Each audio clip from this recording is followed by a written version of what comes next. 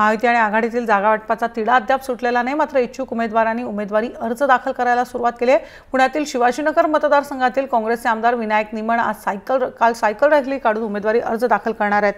विशेष म्हणजे काँग्रेसकडून निमण यांना अधिकृत उमेदवारी जाहीर झालेली नाही, तरीही त्यांनी काँग्रेस भवनात पत्रकार परिषद घेऊन उमेदवारी अर्ज दाखल करणार असल्याचं जाहीर केलं। निमण यांना काँग्रेसची उमेदवारी देण्यास पक्षातील अनेक नेत्यांनी आणि कार्यकर्त्यांनी यापूर्वीच विरोध केलाय। शिवाय निमणांनी आयोजित केलेल्या पत्रकार परिषदेत काँग्रेसच्या पदाधिकाऱ्यांची अनुपस्थिती सुद्धा बघायला मिळाली। एक सायकल रॅली काढून आणि हा संदेश जनमानसामध्ये पोहोचवायचं ठरवून या ठिकाणी फॉर्म भरण्याचं ठरवलेलं आहे।